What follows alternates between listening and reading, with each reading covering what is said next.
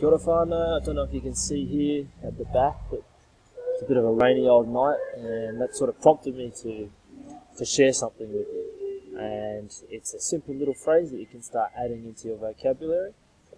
It's one that helps us to describe the rain.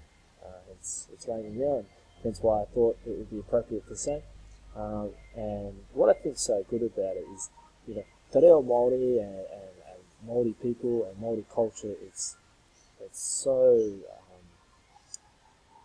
so closely linked with nature, and I think this is somewhat of a relatively common phrase that ties in that connection with nature and our Māori tongue, and I just think it's such a nice way to describe the rain rather than just saying it's raining. So I'll jump across to the screencast and have a quick look.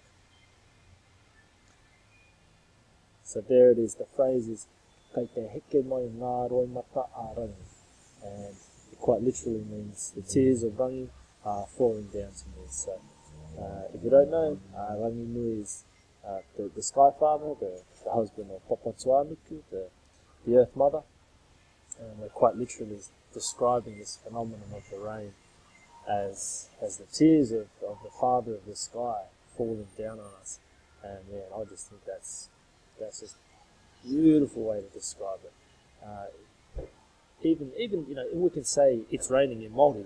The Māori word for rain is ua, so we can say e ua ana. Sometimes I say that too with my kids, but if I get a bit lazy, I might say that. But really, for me, kei te heke mai ngā roimata a Rangi, it's just such a nice way to describe the rain. So stick that in your bag of tricks, stick that in your language bag, practice it, teach your kids how to say it. They might not understand what a single word of it says, but they'll start to learn that when mum or dad says that it's raining outside, and then from there you can start talking about wet weather, splashing in the puddles, keeping warm, keeping dry, all those sorts of things that come with the rain. So have a crack at it.